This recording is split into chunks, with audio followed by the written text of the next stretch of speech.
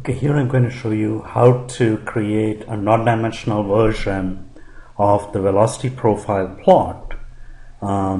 So here I will go into the chart viewer and double click on the outlet velocity chart to see the current chart that I have.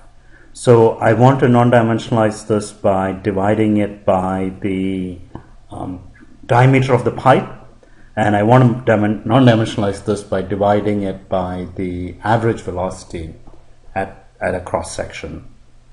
So first what I want to do is I'll go into expressions and I'll create a non-dimensional quantity corresponding to the distance along the radial direction. So I'll come here, I'll come into expressions tab, right click and say new, and I'll give it a name. So I'll say R non-dimensional, and then I'm going to create a variable from this. So I'll just call this non-dimensional expression, and I'll reserve the name R non-dim for the variable that I create from this expression.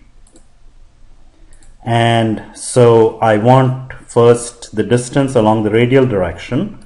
So I'll right click, variables, and if I scroll down here, I see Y.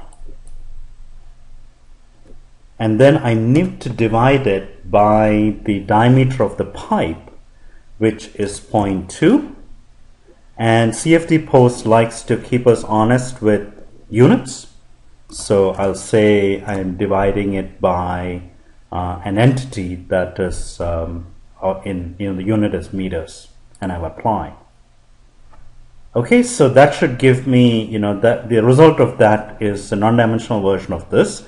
Now the velocity I have to divide by the average velocity at a cross section, and since the inlet velocity is 1 everywhere, so the average velocity at the inlet is 1 meters per second, which means it is 1 everywhere.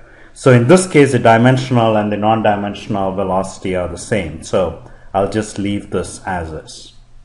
Then I'll come into variables and I'll right click on derived and I'll say new. Okay, and then I'll call this variable R non-dim. Okay, and I will create it from an expression, and specifically the expression that I created just a little while ago.